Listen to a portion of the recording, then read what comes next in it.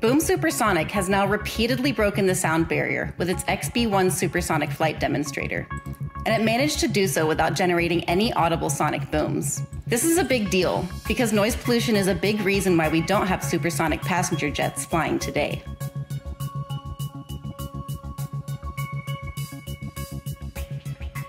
The last time a supersonic airliner was in service, a lot of countries banned it from flying over land because they didn't want to deal with the obnoxious sonic booms.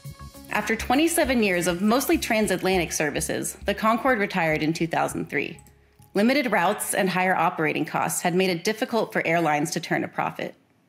Now, more than 20 years later, supersonic air travel might be on the verge of a comeback. That's largely because scientists and engineers have started figuring out how to break the sound barrier more quietly, or at least without bothering anybody on the ground.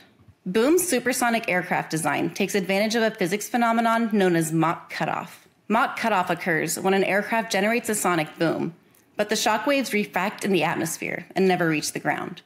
This happens because the speed of sound varies with the temperature and density of the atmosphere.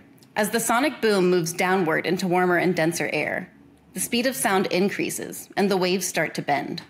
With the right combination of flight speed, altitude, and atmospheric conditions, those waves bend so far upward that they turn away from the Earth. Figuring out the right speed and altitude for Mach cutoff requires accurate forecasting of temperatures and wind, both of which affect the speed of sound. Boom Supersonic says the Overture will use an advanced autopilot to automatically calculate the highest speed for so-called boomless cruise under current atmospheric conditions.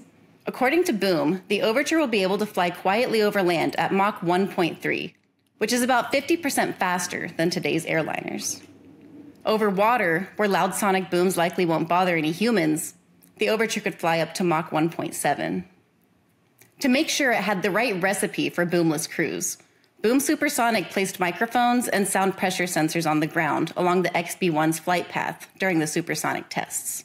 Those microphones did not detect any booms when the XB-1 broke the sound barrier.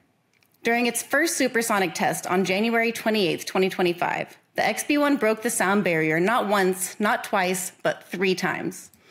It reached a speed of Mach 1.12 and an altitude of 35,290 feet.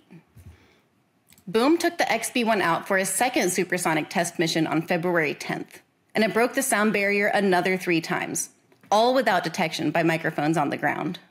That day, it reached an altitude of 36,514 feet and a speed of Mach 1.18. Now the XB-1 is retired, and Boom has gathered all the data it needs to move on to building the full-size Overture airliner.